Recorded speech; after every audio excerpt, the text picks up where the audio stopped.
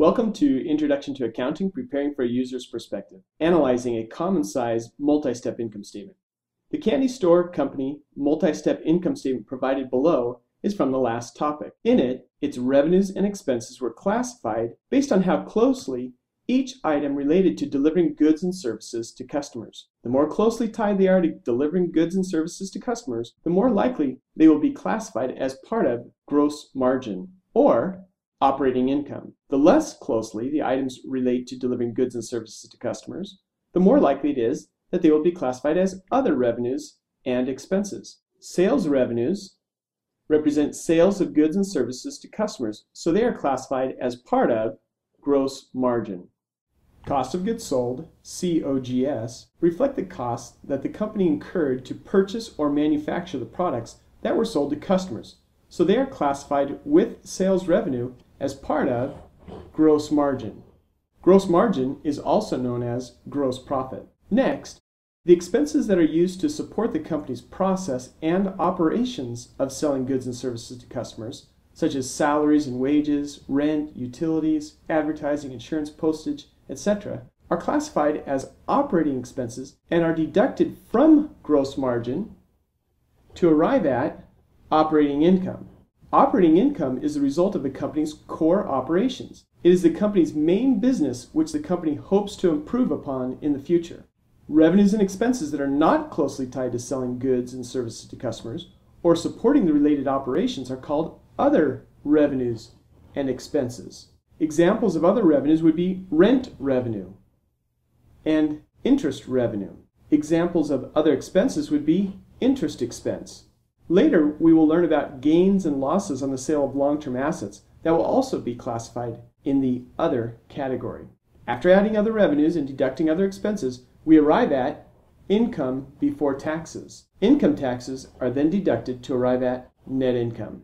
Although a multi-step income statement is helpful to users as is, it becomes even more helpful when the amounts on the income statement are all computed as a percentage of sales revenue to common size them. Let's take a minute to see what this common size income statement can reveal and how analysts might use it. First off, the percentages in the far right-hand column were all computed by taking the noted account balance and dividing it by the sales revenue amount. The cost of goods sold percentage is 30%, indicating that its cost of goods sold uses up 30% or 30 cents of every $1 of sales revenue, computed as follows. Cost of goods sold $30 divided by sales revenue $100 equals 30%.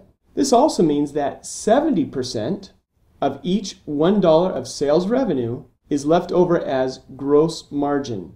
Gross margin, $70 divided by sales revenue, $100, which 70% is actually Candy Store's gross margin ratio. In order to gain greater insight into this company, an analyst would want to compare Candy Store's 70% gross margin in the current year to Candy Store's gross margin ratio from its prior years to see whether it is on a positive or negative trend. To make such a comparison, we would need Candy Store's prior year income statement figures. When a single income statement includes amounts for more than one accounting period, it is called a comparative income statement. We will discuss how to use comparative income statements in more detail in the next topic. In addition to comparing Candy Store's revenues and expenses to itself in the prior year, analysts will also want to compare Candy Store's current year numbers to those of its competitors. Let's just look at one of Candy Store's percentages in detail, such as its wages expense of 20% of sales revenue. An analyst would not only want to compare this percentage to Candy Store's percentage from prior years, which would have been about 18.75%, but also to Candy Store's competitors in the current year, and strive to find out what may have caused its percentage to be higher or lower or even the same. For example, what do you think some logical explanations could be if the average wages expense percentage for other companies in the same industry was only 10% of sales revenue? And what would you as management do about it? Remember, the formula is wages expense divided by sales revenue. Here are some plausible explanations for the difference. The Candy Store's hourly pay rate for non-manufacturing workers may be higher than that of its competitors for the same or lower quality worker. Management might consider reviewing its salary and wages policy to ensure they are appropriate for each worker classification. 2. The candy store might be hiring more qualified workers and thus is paying them a higher hourly wage. Management might want to verify that the skills of the higher paid workers are being fully utilized to justify the additional cost. 3. The candy store's hourly workers might be incredibly inefficient and work twice as many hours to complete the same tasks as its competitors. Management might want to look into improving its worker training or its worker motivation strategies to increase efficiency and output. 4.